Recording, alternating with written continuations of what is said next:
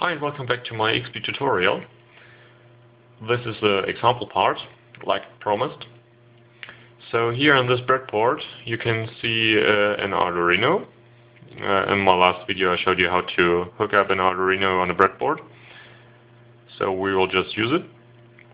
And here you can see the Xbee. This Arduino is flashed with a physical pixel sketch from the examples.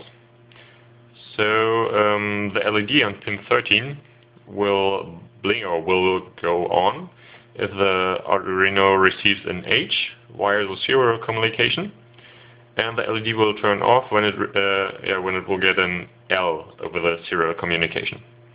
So I just hooked up this Xbee. Here's a 3.3 power supply for the Xbee I hooked up, quite similar to the 5-volt power supply I showed you in my last video.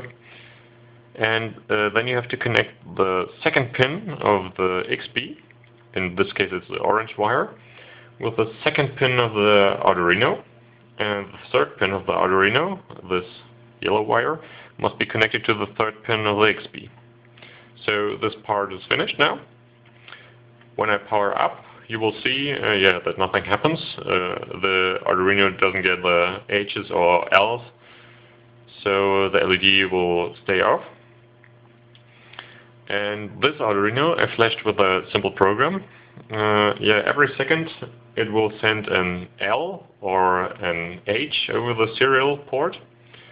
So this Xbee will send the L's and H's to this Xbee, and the LED will flash. So it's hooked up quite similar. The 3.3 voltage of the volts of the dual Nova board, and then the second pin of the Xbee is connected to the RX of the dual Nova board, and the TX is connected to the third pin of the Xbee. So very simple. So now it will power up, and after a short while you will see this LED blinking. And here we are. Just works fine. So we just created a wireless communication between two Arduinos. So like you can imagine, there are unlimited possibilities to use this over a quite far range.